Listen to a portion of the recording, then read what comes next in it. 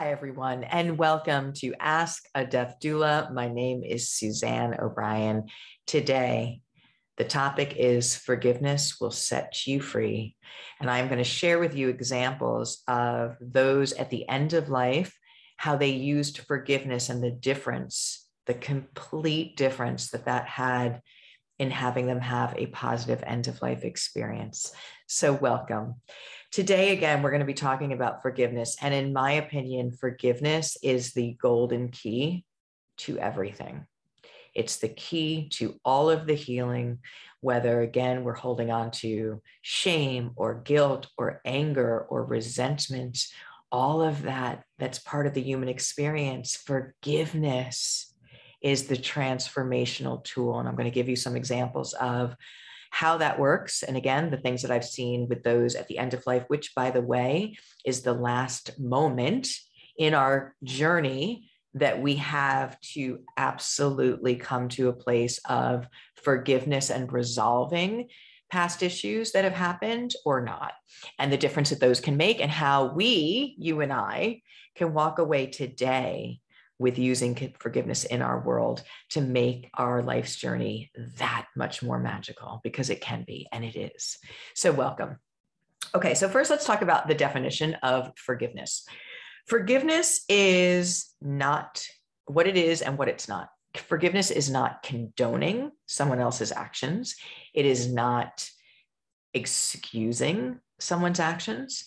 We all are responsible and have to take responsibility, whether you like it or not, or whether you're conscious of it or not, the responsibility of your actions, you are held responsible for them. So let me give you an example. If somebody's living through this life unconsciously, where they are disconnected, where they are disassociated, where they are, in denial or acting out because maybe something again happened to them as a younger person and they're angry. And so they're acting in a way that is, heavy, low vibrational, and they're hurting other people.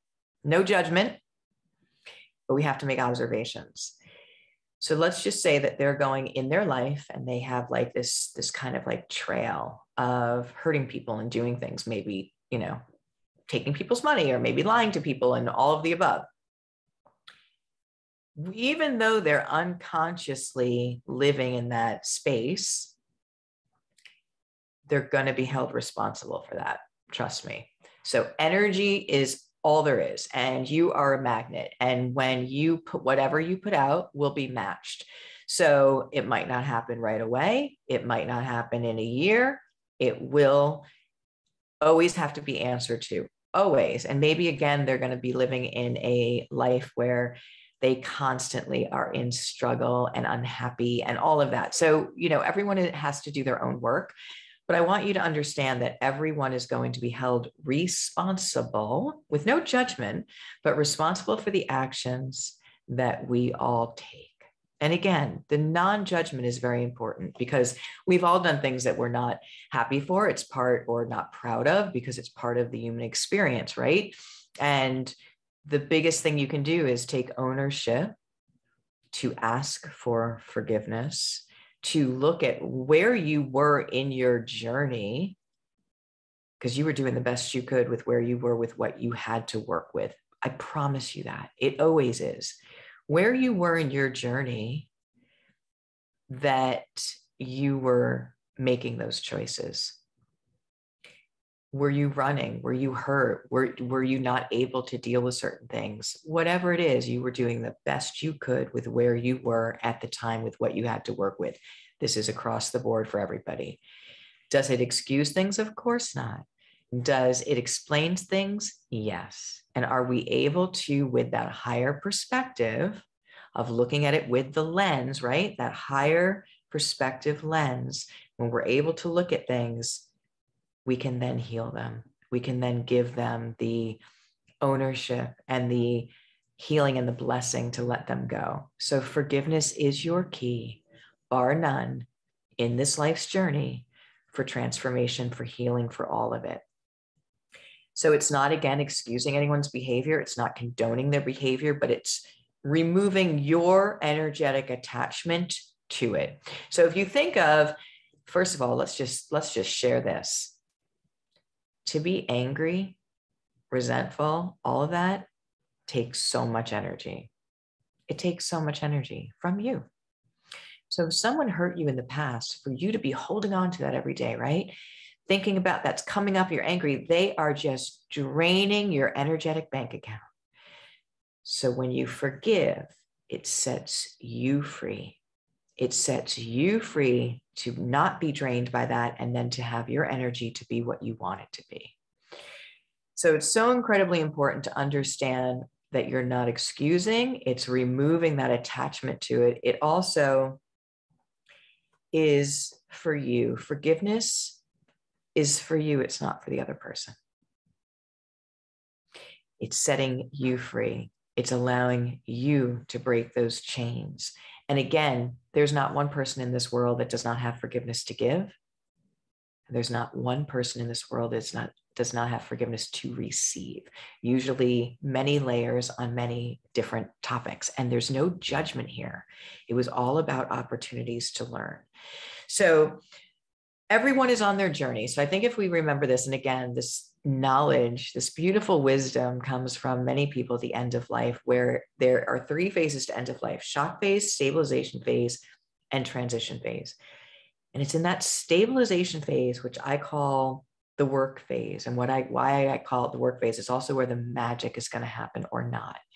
I call it the work phase because this is where people will do a inventory, look back on their lives, back on things that cause them pain, that are unresolved, that were joyful, all of it. You kind of do that timeline. And this is the moment in the stabilization phase where forgiveness is going to play a role. And for those that have had a stabilization phase and also have been able to utilize this and have an opportunity to look back and to do the forgiveness, it is the most beautiful end of lives I've ever seen. So this forgiveness was that energetic shift that transformed their whole energy. Literally see people light up, remove those heavy weights, remove those blocks of anger. So when we're living in this life and things happen to us, especially as children, it's very traumatic, right? And so a lot of times, your major identity comes from your parents, how they treat you, the interactions there. That's how we create our worth and our value. And when our parents hurt us, and again, go back to everyone is doing the best they can with where they are in their journey with the tools that they have. Okay, so we have to come from that loving, non-judgmental vibrational state, although it takes practice to get there, but we're looking from that bigger picture. When we're a child, or when we're, a victim or hurt by something, it's an energetic block that gets it's like frozen in time and gets stuck in there. And that's what we do to survive. So we take these things, these hurts, and we actually like freeze them and block them and kind of push them all the way down, so that we can actually live our day. And a lot of times that's needed for survival at the time, because a lot of times, we can't even process or handle what just happened, especially if you're a child and your parent hurt you. Gosh, you have to live in that house. You have to survive. You have to depend on them. And if you found that you can't, for a child, how frightening that is. So there's just so much prevalence with child abuse on so many different levels. So we want to really look at this. Now, when we have those blocked spaces of unforgiveness, it's an energetic ball, right? That's inside of us, that if not processed, healed, released, will create pain, will create bad habits, will create patterns. So again, there's no judgment here, but the way for you to be free, the way for you to release, is through forgiveness. And at the end of life, when they're in the stabilization phase, again, there's an organic thing that happens at the end of life where the physical body is declining and the spiritual body is growing.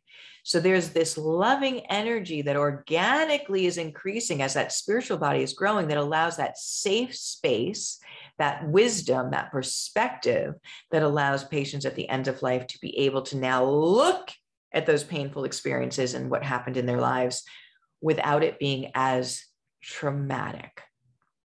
But we also know that this is the moment. This person's going to have their end of life, and they're either going to be able to have that forgiveness be a part of it.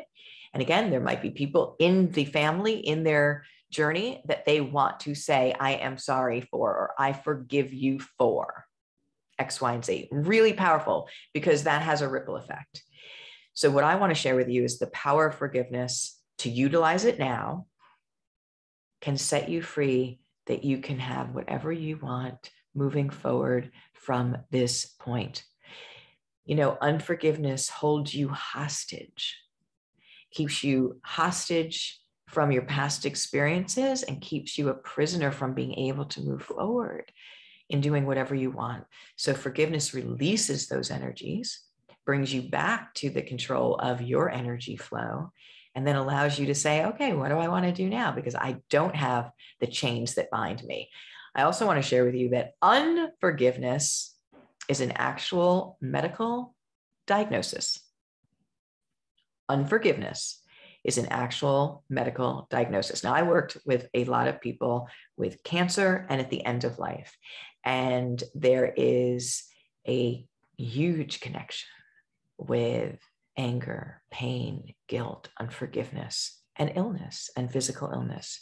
So remember those blocks of energy that are stored, right? So every time we've had a traumatic, painful, or some kind of experience that we didn't process, it gets stuck, it's in there, right? Whether it's in your energy field here or it's in your body.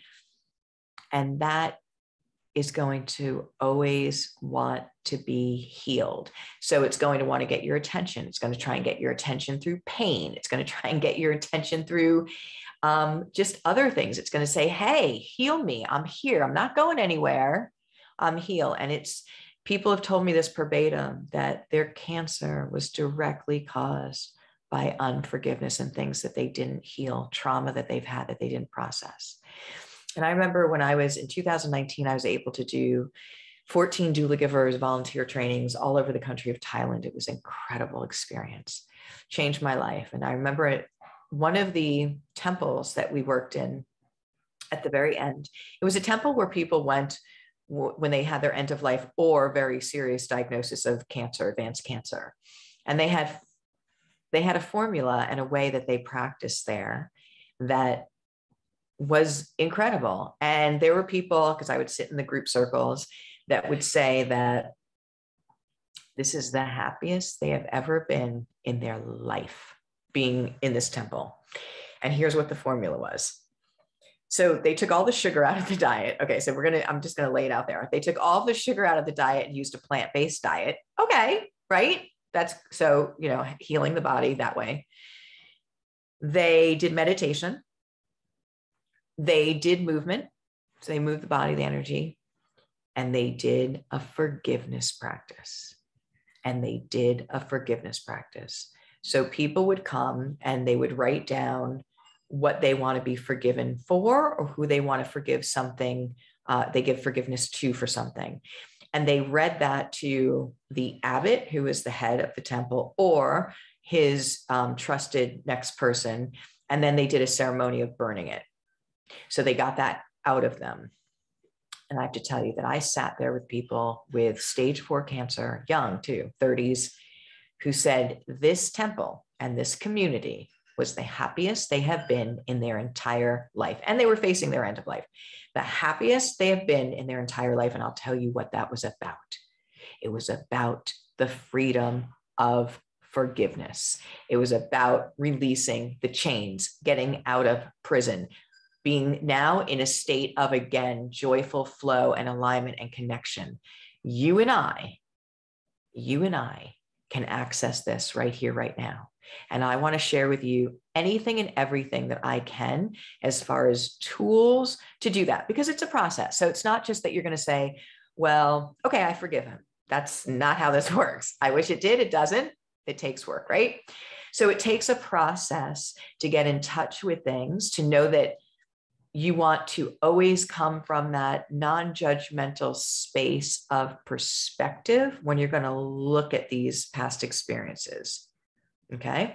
So you're going to look at it from what was this experience trying to teach me? What do I need? What is the gift within that experience? And here, I'm going to go deep here.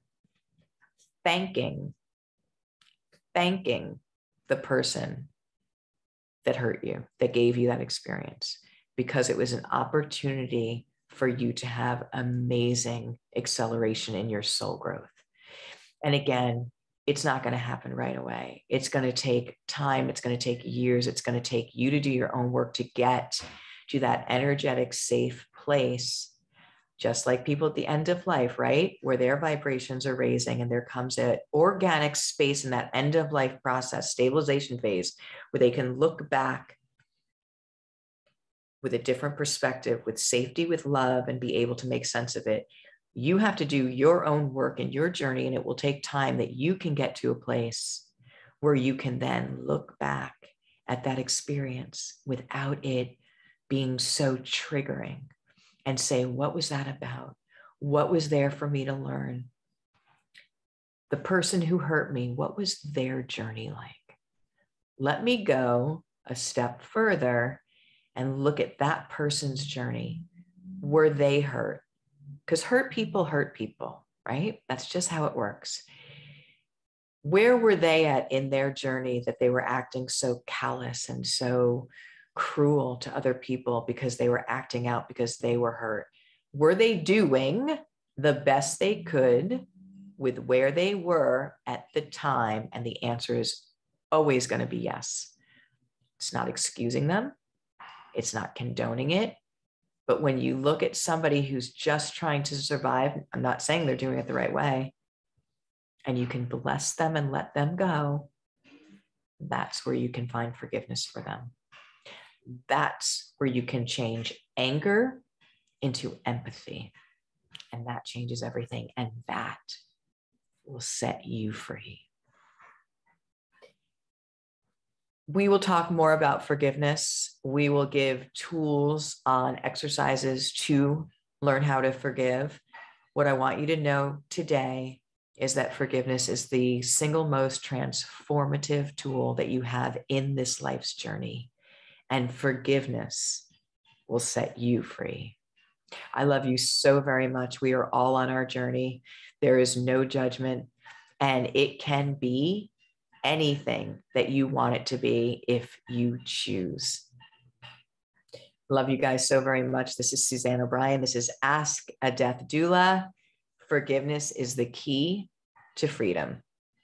Thank you for being here, everybody. I will see you in the next episode.